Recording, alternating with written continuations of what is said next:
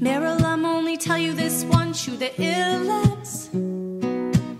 Your brecky in the morning got me at my fillest. Up, oh, you got eggs, you got beans, you even got a juice machine. Well, it's what I came here for, right through the front door. You got me wanting more and more. Yo, I wake up and I pop in a CD, a weird relaxation one that says your body's free. Then I get sprayed with magnesium oil. I go downstairs, I brew my tea to a boil. I take some H2O in a really large cup, add some lemon for a twist, and then I drink the bitch up.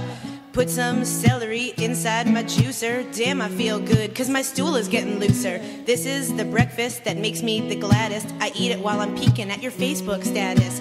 Rush out the door, gotta get to work stat. Look once more in the mirror and think, I'd hit that.